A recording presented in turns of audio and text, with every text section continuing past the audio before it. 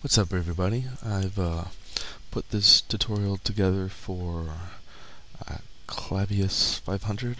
Sorry if I just butchered your name, but he wanted to know how he could kind of improve his Earth model by transitioning the day and night textures and controlling that as much as possible.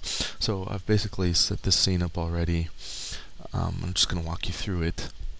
I've got a null that's controlling the texture transition.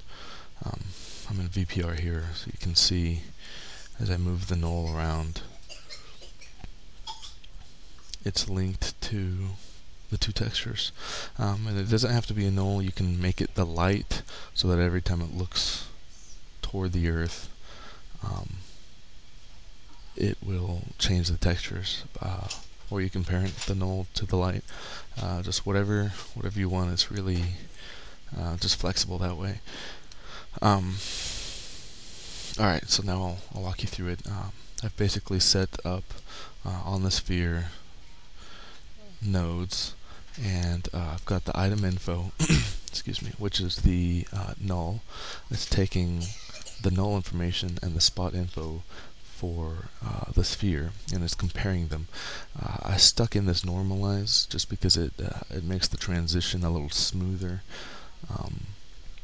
But anyway, you compare the two with a dot, and then the normalize just kind of smooths them out.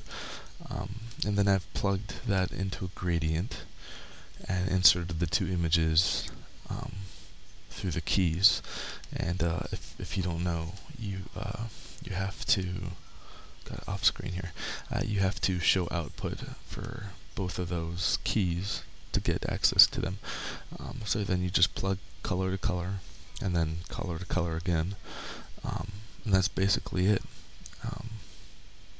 I've also got to make sure that these are spherical mapped on Y or whatever you want, but that's basically it. It's a pretty simple setup. You can take it from here and pretty much make it more complex if you want, but that's basically it. Thanks for the request. If you've got any more questions or other requests for tutorials or whatever, just let me know. Thanks.